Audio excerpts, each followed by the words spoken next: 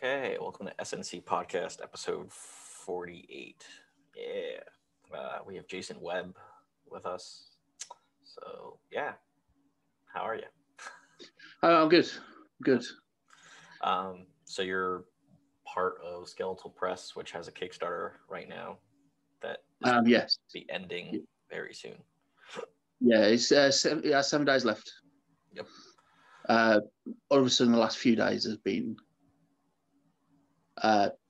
taking a boost, so to speak, after the usual mid-campaign lull of really sitting, watching it, trying to will it into existence. But over the last few hours or so, it's really taken a quite jump. Oh, that's cool. Because I'm like looking at it earlier, like an hour ago or something, and there's still like $400 something that needs to. Yeah, that's it. I'm like, how is this not funded yet?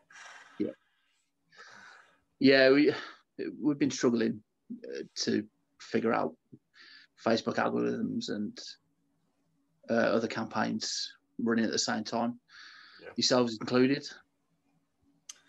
Yeah, ours funded in the first day, which that was the first time that's ever happened for one of our campaigns. Yeah. But then it was like dead for like a week, at least a week. There was nothing at all. I was sharing it a lot, and then I got busy doing like the website stuff and a bunch of other stuff. So it happens. It's Kickstarter. So what's the little elevator pitch for Rumble Kings? Rumble Kings is, well, this is the end of the arc. So we're moving towards, hopefully,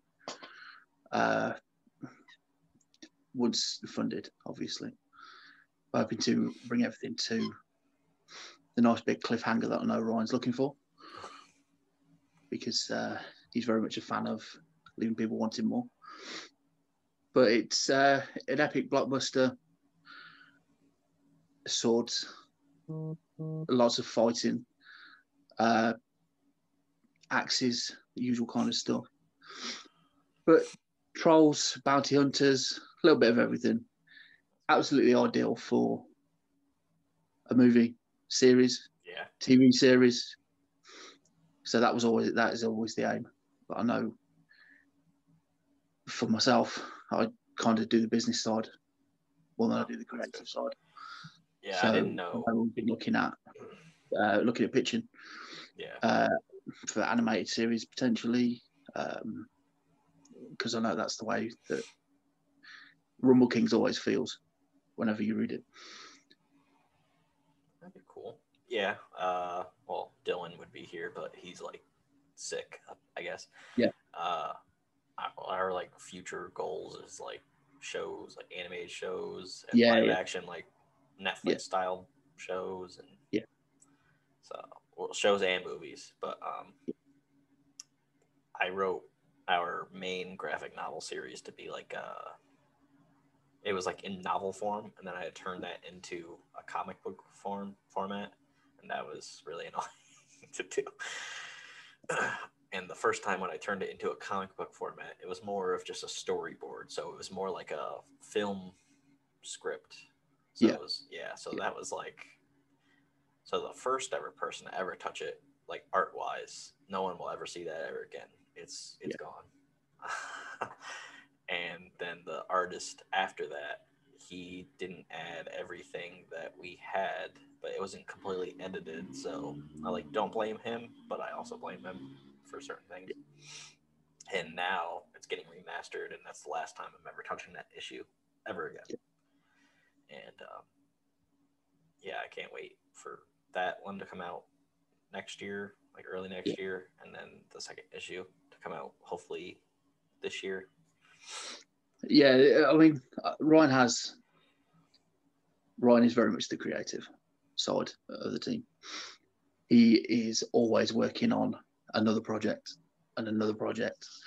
I know just today he's pitched at least 3 in the last 24 hours to publishers. He's constantly writing. But Rumble Kings has always been his passion. project. He very much wants to bring this to life in whatever ways we possibly can. Yeah, I'm like the writer of all of them. Dylan has an idea for one like horror type thing, but it wouldn't be really to our universe because we have all this world building stuff that I don't know if I'll tell you about that or like keep you in the dark for some of that because well, we can announce it now. So Dylan said he's like completely fine with like you guys like partnering with us. So so he's completely fine with that. It's like once I mentioned that you would probably edit comics, and he's like, "Oh yeah, okay." So that way he doesn't have to do that. No, that's because absolutely. He just doesn't have as much time as I have. For just this, because he has like 4 other things he's doing. He's doing his business, and his brother's business, which is like a music producer type thing, and then there's a new one that he's starting with some other guy. So he's really busy. And the beginning of this year, I started to learn like how busy he actually was, and I had to figure out. We had to figure out when he could do stuff for this business. So we picked Sundays to be that day. Yeah. Sometimes nothing happens, which is kind of annoying, but it happens. Like he gets sick, or he's just busy doing something else that's a little more important, I guess. Well, for him. Yeah. So. Well, I'm sure one thing you've learned from me is that sleep is very little. Yeah, people think I don't sleep at all. I just work an overnight shift. Yeah. I still sleep, but I guess I don't get 8 hours most of the time. Oh, no, I averaged 3, 4, maybe. Yeah. I'm always constantly doing something. I get here at like 7:30, 7:38 every day that I'm like working in the morning, and then I literally go to sleep like as soon as I get home. Then if I drink the right type of coffee, because at work there's like if I have just regular coffee, I'll be up. I don't drink that much, and then if I drink decaf, which I have been, I'll actually go to sleep when I should, and then I wake up like 1 to 3 p.m. usually, and once I wake up, I start doing stuff for this. So so it's constant. Yeah. So you have a book called The Rejected stuff too. So I worked on The Rejected also with Stan Konopka. Stan's creation. I was creative consultant on the book. Yeah. We did 3 issues. Things are moving forward, hopefully, with something new potentially. That's cool. Can't really say too much on that front because Stan has a lot of people he answers to, whereas I would kind of work with Stan. So I answer to him, but he's a scary dude. So. And what was I gonna say? Shit. Oh yeah, Chronicles of Horror. So we obviously we funded. So as long as everybody doesn't back out on Halloween, the second issue is kind of starting to already be paid for. Yeah. So that's cool. If you get to 2,300, we'll definitely have like a good chunk of money that we could pay to like artists and stuff. Hector, me, and Matt were actually talking about that on Tuesday. Yeah, last Tuesday we were talking about that. How we were gonna pay like the artists and all that other stuff. Yeah. Because how we did it the first time was like a flat rate, but there's different things happening at this issue and onwards. So yeah.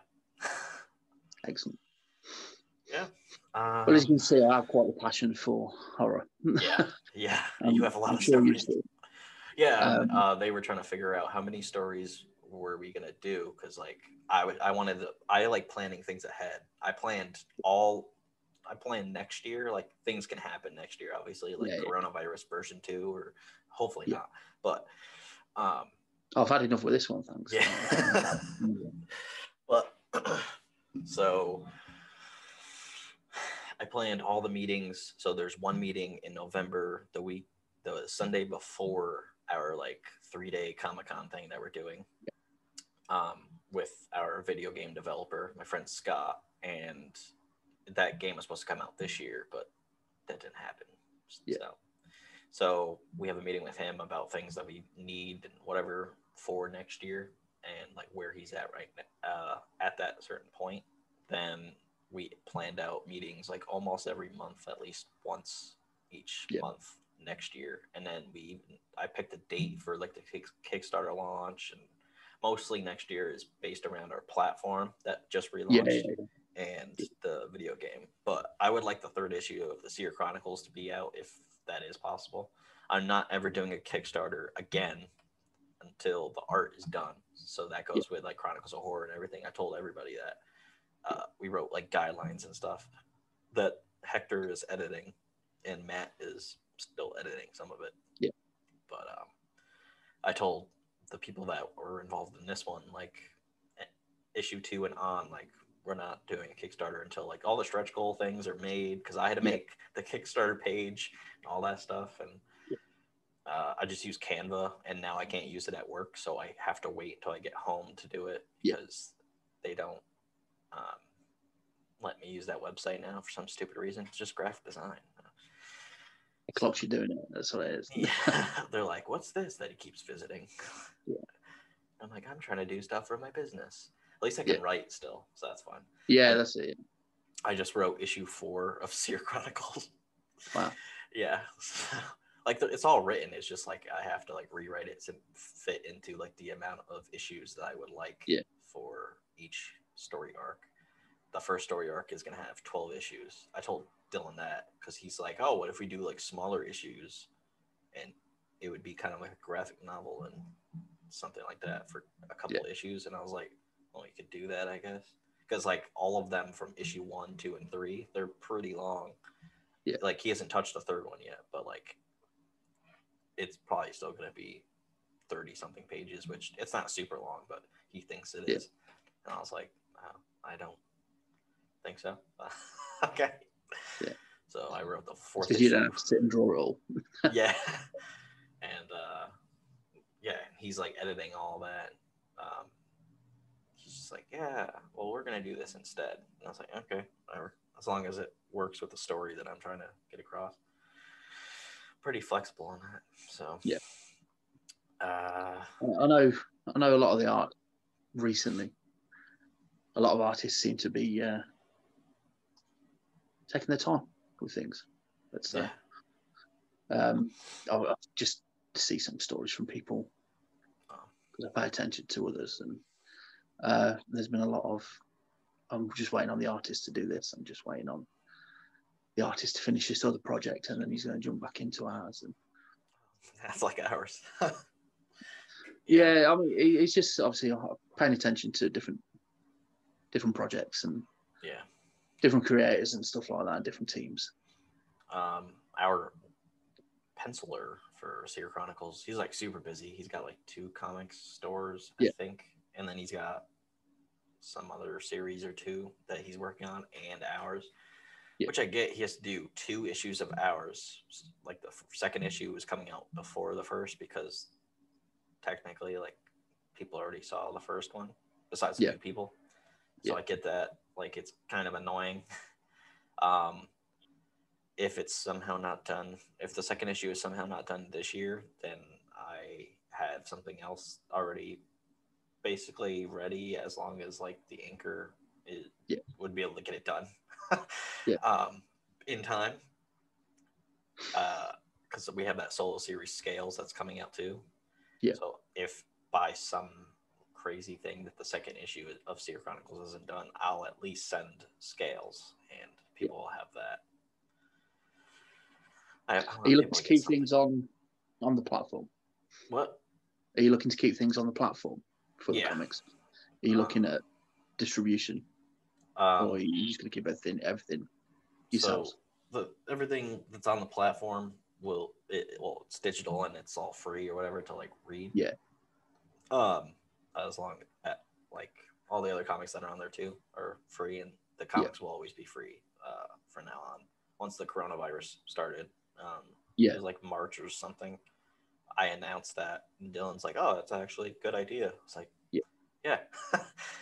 So we have, because some people were confused about like this paywall thing. Yeah. And then we fixed something else with it. So now there's no paywall at all until we add certain things like the video game and whatever else. Yeah. And then there'll be like the actual paywall. So essentially, it's a Patreon kind of deal.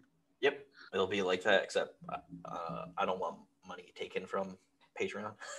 Yeah. I would like all of the money and then spread it out to like the creators that get their unique views or whatever. Yeah, of course. Yeah, it's pretty cool. And we have music on there now, and I have to update that page a little more. But yeah, and our podcast. So this episode will be up there. It'll probably. I don't know if it plays on the website or if it like directs you to the YouTube. I don't know. But yeah. So I can't wait for all that. Yeah, there's a lot going on, man. Yeah, it's a lot. I don't know what else I was gonna say. I was gonna say something. What other plans do you have for like what are your like plans next year?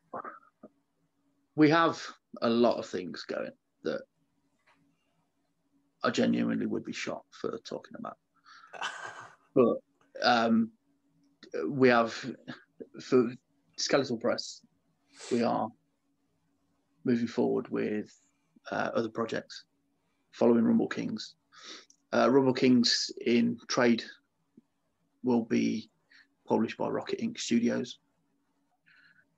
So we do all the issues independently, and then they pick up the trade and they publish through their stores and through their conventions, etc. But we're looking to move on to other projects such as Rainer, and we've got a couple of other things that we're working on.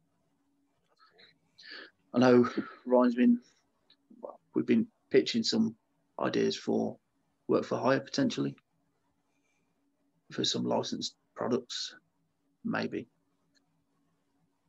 I'm not sure I'm supposed to tell anyone this, but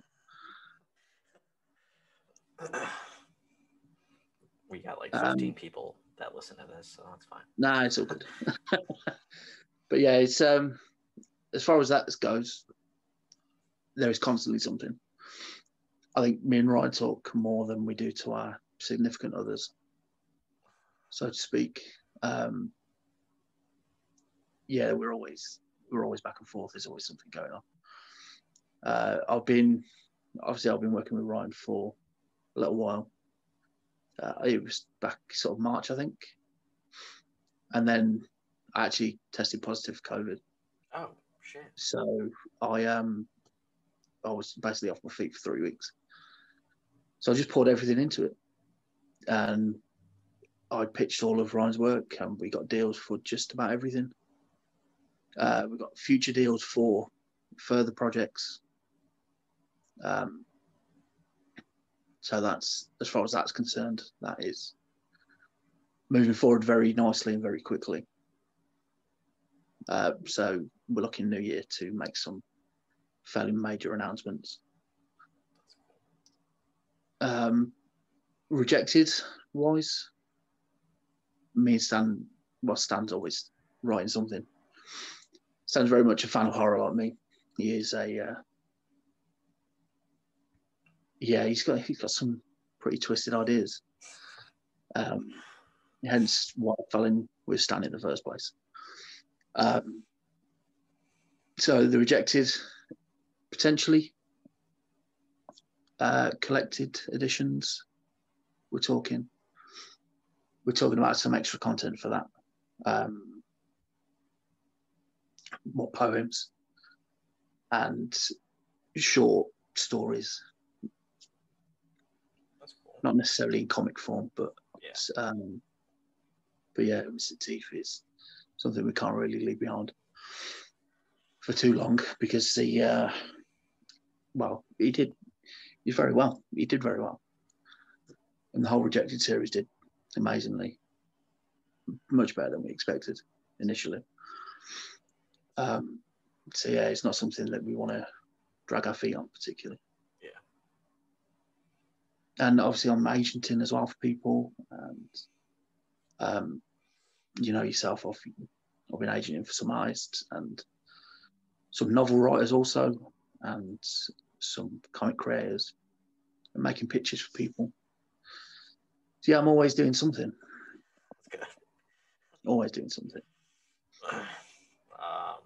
Yeah. So for Chronicles of Horror issue 2, I said I think we'll have Lurking, your story. Yep. Lurking. That will definitely be in the next one.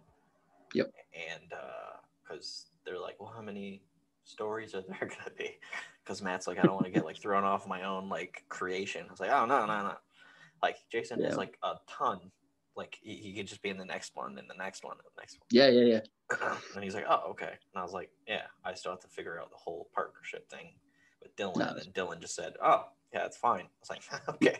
Thought you were gonna want to like talk to him or whatever. So No, it's good. Yeah. So, whatever we can work out. Pushing both brands forward, obviously. Yeah. This whole year I was trying to find somebody that was like another person that would actually talk to me as much as like Dylan would like talk to me. Well, he doesn't talk to me as much as he used to because he's busy. But like Hector or Matt, they talk to me like basically every day, and you have been doing that. So every night. Yeah. So yeah, if I had someone to like actually talk to, and then actually work on other stuff while he's busy doing 7 other things. Like I said, I'm a carer for people with disabilities. I have been for 14 years. I just got demoted from my team leader role, which was a lot of stress and a lot of extra work. And these last 2 weeks, I've just found a groove, and it's absolutely opening up no end of opportunities. So hopefully, I can do a lot more. Oh, yeah. Hopefully, I can do a lot more. Yeah. Obviously, some of the stories I've sent you have potential to open up into series. Yep. Yeah, I said that to Dylan because he's like, what would he like want to do? I was like, oh, he's down for a bunch of stuff. Anything.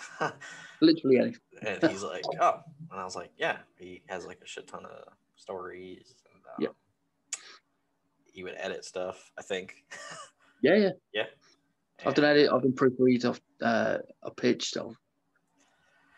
Creative consultant was my official title for the Rejected. I've done research. Bits of everything. Art direction. Oh, okay. And I know some like editors say they don't want to know. Like I know one says they don't want to know any of like people's world building stuff because it kind of like helps. Yeah. So like I could essentially going into it blind makes it a lot easier for you to judge a story as it is. Yeah. So not what you're aiming towards.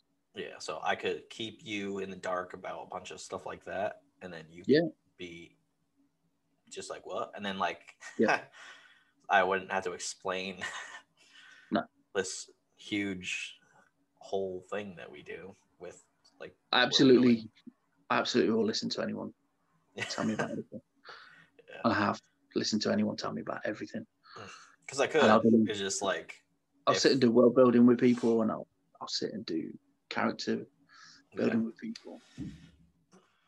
So then like Dylan could like run through it like faster instead of having to like, because I write the basic story idea for each issue and then he goes through it because I don't add like camera angles and stuff.